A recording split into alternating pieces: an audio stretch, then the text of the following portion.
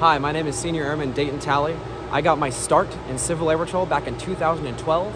I've been a member for over a decade now.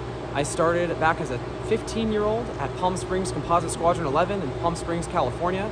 I progressed through the cadet program, making it all the way to Acre Cadet, and then after turning 21, I became a senior member. In my professional world, I am a sensor operator on the MQ-9 Reaper, which is standing behind me here. I work for the Texas Air National Guard, and my networking that I did through CAP and the leadership and aviation skills that I gained as a cadet have propelled me through my Air Force career and have gotten me to where I am today as a career enlisted aviator and as a sensor operator on this awesome aircraft.